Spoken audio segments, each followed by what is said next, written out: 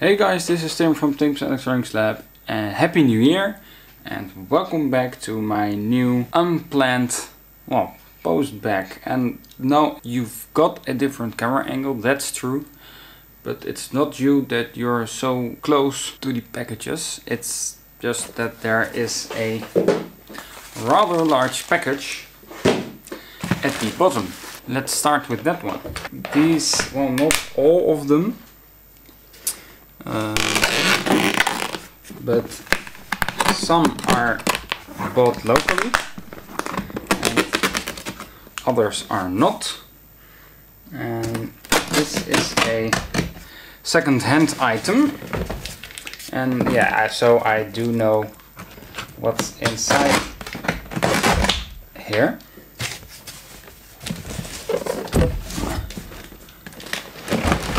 So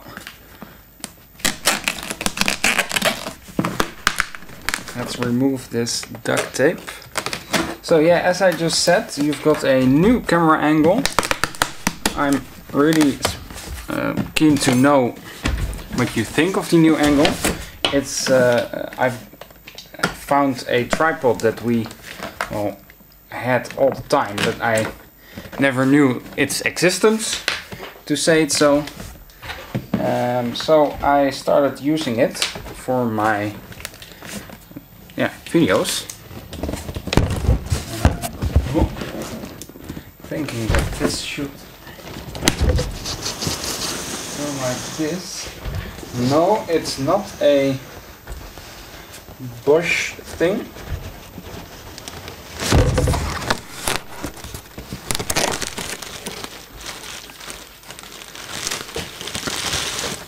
Lots of plastic, packaged really well. I can already see the item, and you can't. Well, I'm hoping that it doesn't crash down on me now. Ta-da!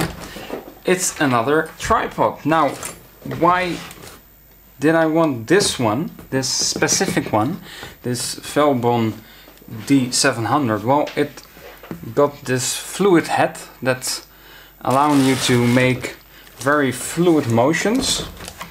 That smooth pans and tilts and eliminates unnecessary camera movements and all that stuff. And I already have it, but I've got my LED mounted on it. So I know the dimensions of the thing and I know that it's good, I know what's capable of. I only needed to find one online. Now there was one in France, but it was all rusted and didn't look particularly good, and they were asking around 30 euros for it, and it was an eBay auction, so I made a bid and it got refused instantly. And I found this one. Well, it's kind of a daughter company of eBay. It's called Marktplaats. It's a Dutch website acquired by eBay with a tripod, the same that I've got. Well, rarely and barely used, for 30 euros. So it's, as you can see, it's really compact. It's a little bit bigger than the tripod I'm currently recording you on. It has sat in the sun for a while, I think.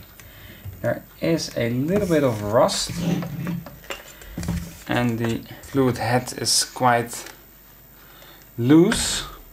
Now there's one thing. The mounting plate that is required to mount anything to this tripod is missing. We've found it, but it wasn't included in this shipment, so the seller kindly sent the mounting plate over again, because it was visible on another item that he was selling. So I called him up and asked, hey, can you please also send that one, because the tripod's basically of no use now. The tripod is working. It's kind of hard, but that's maybe due to the angle that I'm holding this thing at. So it's a really nice tripod, really good found.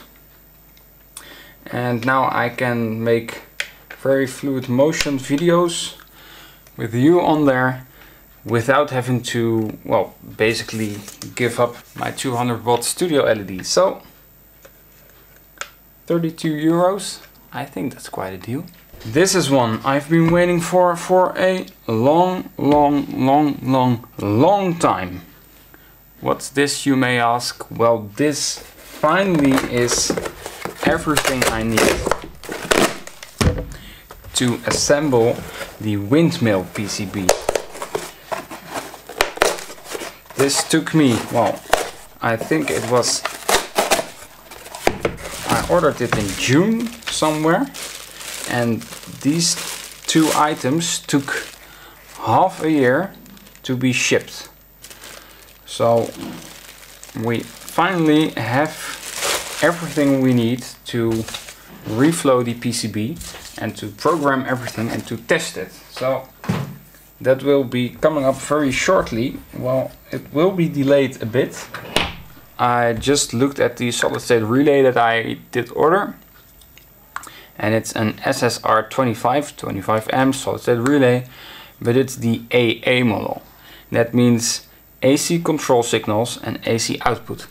I need the DA model, which means DC control signals and AC output.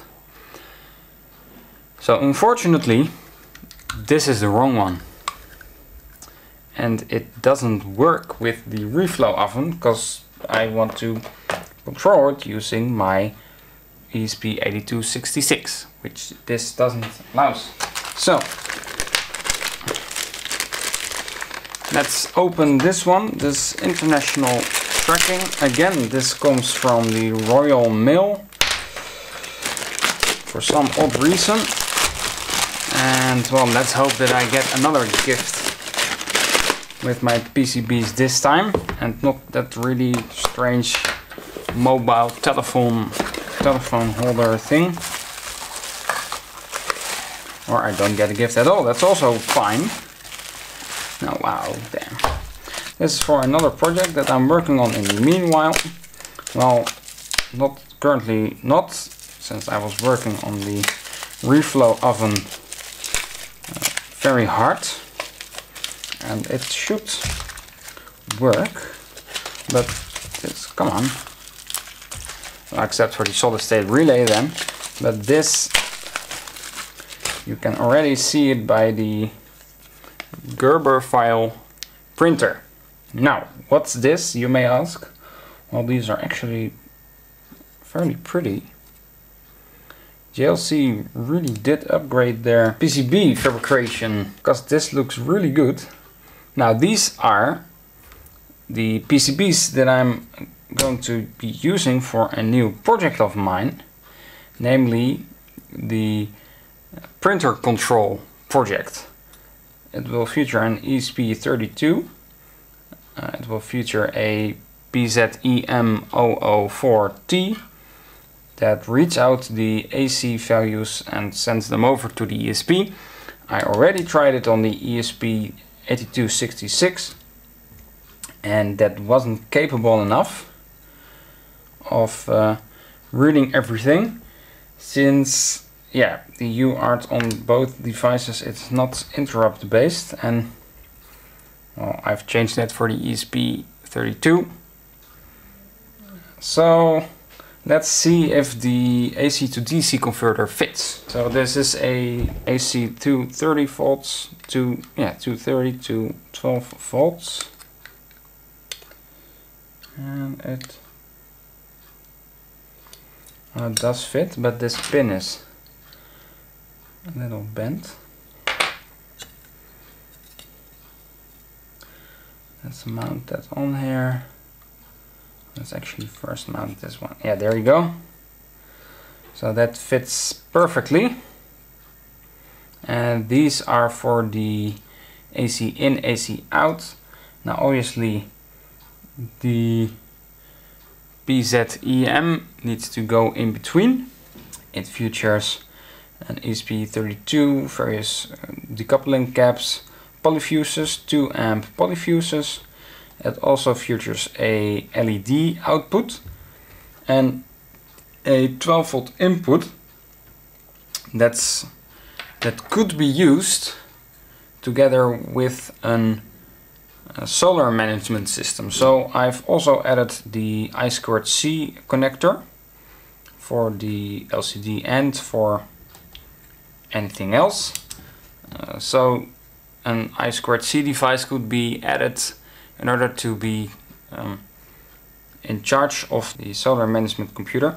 So they're able to communicate with each other. The LEDs will have a limited output when the printer is off, but when the printer is on, it will actually allow full brightness, because this board will then tap into the 12 volts of the printer and then everything will fit. By the way, this is not a polyfuse, I remembered.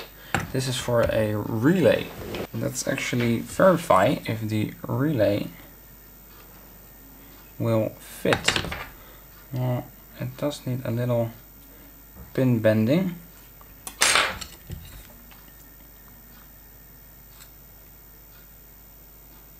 So it should, yeah, it will fit. There you go. So that fits. Really nice. Cool. So yeah, this is of course the control circuitry. So relay and these fit. I'm assuming that the rest will also fit, but we'll see. So PCBs for an upcoming project, always fun. Now here's another thing for an upcoming project. It says connector. And I'm surprised that it came this quick, and I'm hoping that the other thing also comes this quick. This is for the USB 3.0 front panel mod. I actually forgot to order the USB 3.0 headers, since they're not the standard 2.54 millimeters pitch, but these are the 2 millimeters pitch. Let's get the boards back out, so we can hopefully see this going in. Yes, there you go. It fits perfectly. There is one pin that's blank, but yeah, that's obviously due to the fact that there's one data pin, or there's one pin just not connected. Now, if the connections are reversed, the advantage of this is that we can do it at a whole lot of angles, but not like this. So I'm hoping that it isn't going to be like this. I'm not going to solder this yet, because I firstly want to have the other, the USB 3.1 Gen or 3.2 Gen 1 cable that I ordered. I need to know the pin out of that cable before I actually want to solder the header, because the orientation does matter. Now I'm hoping it will be the regular orientation, but I'm not really sure. Well, these were ordered together but came in batches, and I won't do anything with these on my channel, but I will unbox them as I said in the previous video. So let's tear them apart and see what this is.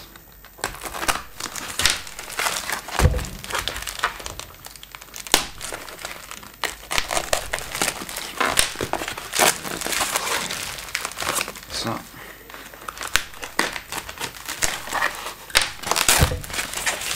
let's have a look.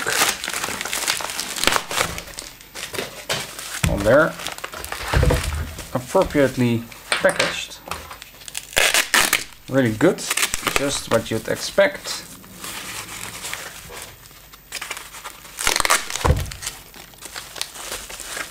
Now they're a little tiny bit different than I have at home. So we already have these LEDs, or just one of them, to light up the area when we actually move. But for a project that the neighborhood is participating in, we needed a few more. And on our system we've got a button at the front that allows you to change modes, but this one has a button, or a slider actually, at the back, allows you to change modes. I'm not sure which one I prefer more. So there are three in them, and it's easy to install, energy efficient, via use of solar power. These are the 118 LED models. Sensor mode, dim mode, light mode, so sensor, dim and all lighting. The all lighting mode keeps on during the day when there's sufficient natural light. Oh no, it keeps off during the day when there's sufficient natural light, and then during night it keeps on in bright mode and all the time. So you've also got a dim mode. Well, it's off during the day and it's dimmed during night, and when it sees movement it will fully light up, and then it will go back into the dim mode. And you've got the sensor mode, it will remain off, and when it detects movement then the light will actually turn on. So let's move these out of the way. Hey, the batteries are charged. Hey! So yeah, this is the dim mode. It features a 1200 milliamp hour battery, and I did order replacement batteries. You already saw that in the previous, I think it was the Christmas unboxing special. 12 18650 batteries with a capacity of 3450 milliamp hours, and they will be used to provide these lamps with a lot of higher capacity, more than double the capacity, maybe even, no, it's almost 3 times the current capacity of these things. So that's really an upgrade. So let's open this thing up.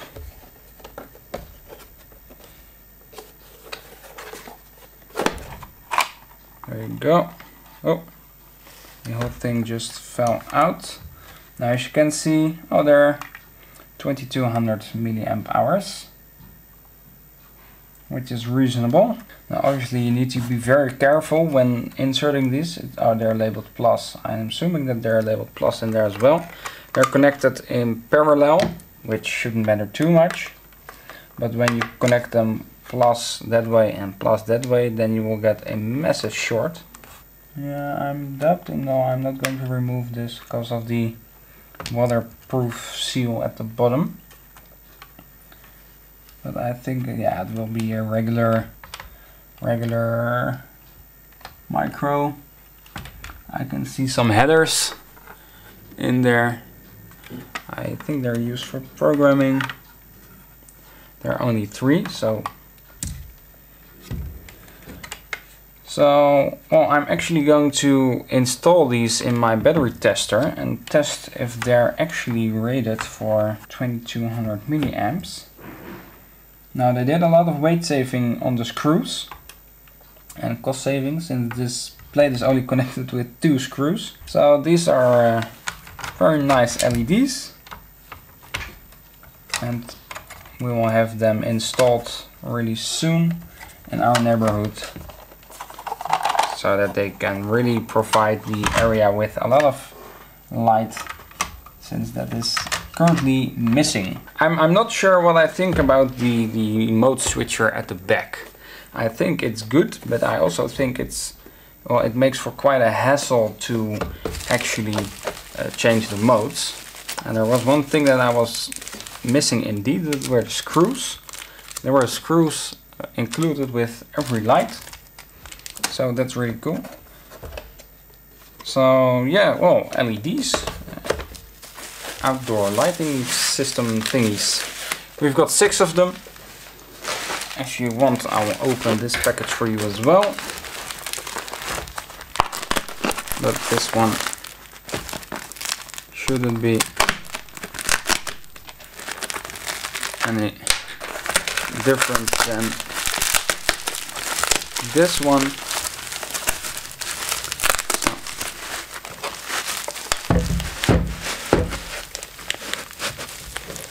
So yeah, hoppakee.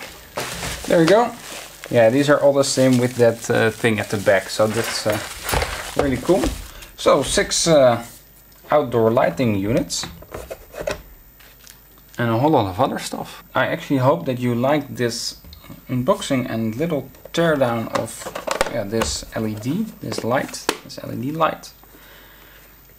Please stay tuned on my channel for all the projects that I just mentioned, which were 3. Please also stay tuned on my Instagram, because I will regularly post the behind the scenes on my Instagram and project announcements and all that stuff. So if you're not subscribed yet, please consider subscribing. Then you will never miss out any video again. And I hope to see you in the next one. Bye! Oh, hey, hello. I wasn't expecting you over here. Well, if you want, you can also view 2 other videos of me. So make sure to click them. And don't forget to subscribe and like, so you always get notified of my new videos.